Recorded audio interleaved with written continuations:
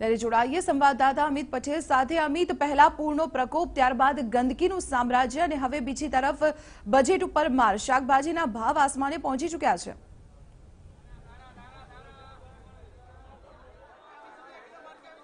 बिल्कुल दीपाली, आपनी बात साची है। भले विश्वामित्री नदीना पूरना पाणी ओसर्या होय, परंतु वडोदरावासीओनी मुश्केली જરાય ઓસરવાનું નામ નથી લેતી। અત્યારે હાલમાં હું વડોદરાના ખંડેરાવ માર્કેટ વિસ્તારમાં છું। અહીંયા જનજીવન સામાન્ય થઈ ગયું છે, ધબકતું થયું છે એવું કહી શકાય, કારણ કે 2 દિવસ સતત જે વિશ્વામિત્રીના પૂરની પરિસ્થિતિ હતી, લોકો પોતાના ઘરમાં પૂરાઈ રહ્યા હતા, વિસ્તારો પર પાણી ફરી વળ્યા હતા, એટલે ચોક્કસથી જનજીવન મોટા પાયે પ્રભાવિત થયું હતું। પરંતુ હવે ધીમે ધીમે બધી પરિસ્થિતિ છે એ સામાન્ય થવા લાગી છે અને વડોદરાના ખંડેરાવ માર્કેટનું જે શાક માર્કેટ છે, આપ જોઈ રહ્યા છો, તમામ જે રહીશો છે હવે જીવન જરૂરી એવી શાકભાજી જે લેવા માટે નીકળ્યા છે। અત્યારે હાલમાં અહીંયા મોટી સંખ્યામાં જે શહેરીજનો છે ઉમટી પડ્યા છે, કારણ કે 2 દિવસથી તેઓના ઘરમાં જીવન જરૂરી જે ચીજવસ્તુ છે તેનો જે જથ્થો હતો એ ખૂટી પડ્યો હતો, પરંતુ હવે જે પરિસ્થિતિ પૂર્વવત થઈ રહી છે। આપણી સાથે એક વેપારી છે, એમની સાથે વાત કરીએ। અત્યારે એવું જે શાકભાજી માર્કેટ છે અહીંયા ભાવ છે ડબલ થઈ ગયા છે, કયા કયા શાકભાજીના ભાવ વધ્યા છે એની પાછળનું કારણ શું માની રહ્યા છો આપ? શાકભાજીના ભાવ તો એવું સમજો કે તમામના A to Z સબ્જીના તો બજાર વધી ગયા છે, બધા ડબલ થઈ ગયા, કારણ કે વરસાદ એટલો બધો પડી ગયો છે કે કોઈ સ્કોપ જ નથી નીકળવાનો। એના લીધે કેવું, ખેતરમાં જે ઊભો પાક થયેલો છે બધો ખલાસ થઈ ગયો। હવે નવો પાક તૈયાર થતા લગભગ 1.5 થી 2 મહિના લાગે એના લીધે। અને મોસ્ટ ઓફલી શાક અડધી તો અત્યારે બહાર થયા, જેવી રીતના તમે ગાજર છે, કાકડી, બીટ, ફણસી, ટામેટા, કોબીજ, ફ્લાવર, રીંગણા, પિકાડોર, ગ્રીન ચીલી, લીલી ડુંગળી છે, ધાણા છે, ફુદીનો છે, આ બધું ટોટલી નાસિકની આઈટમ આવે।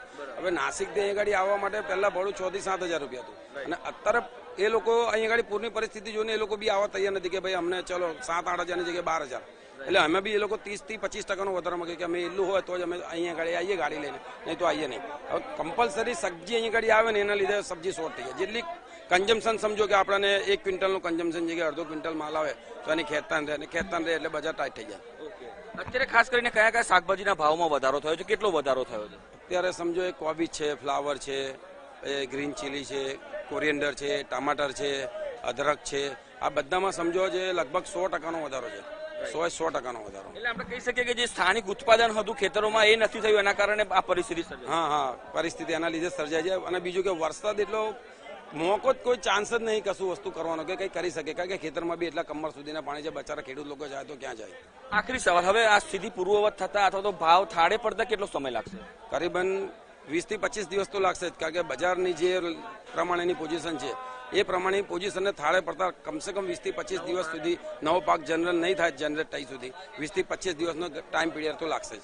બિલકુલ દીપાલી, આપણે સાંભળ્યું એ પ્રમાણે કે જે નવી જે શાકભાજીની આવક છે, નવો પાક છે તેની આવક ના થાય ત્યાં સુધી લગભગ એટલે કે 1.5 થી 2 મહિના સુધી આ પ્રકારની પરિસ્થિતિ રહેશે।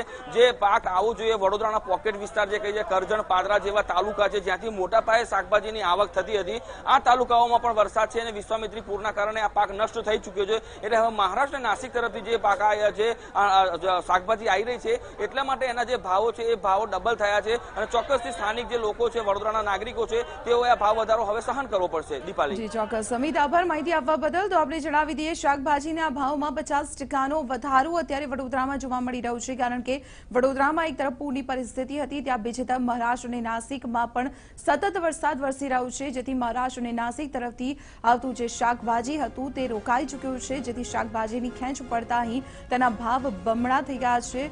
જે પહેલા પૂરનો પ્રકોપ, ત્યારબાદ પાણી ઓસરતા હવે ગંદકીનું સામ્રાજ્ય છે, અને ત્યાં ત્રીજી તરફ શહેરીજનોને હવે લગભગ 1 થી 1.5 મહિનો સુધી શાકભાજીના તોતિંગ ભાવ વધારાનો માર સહન કરવો પડશે।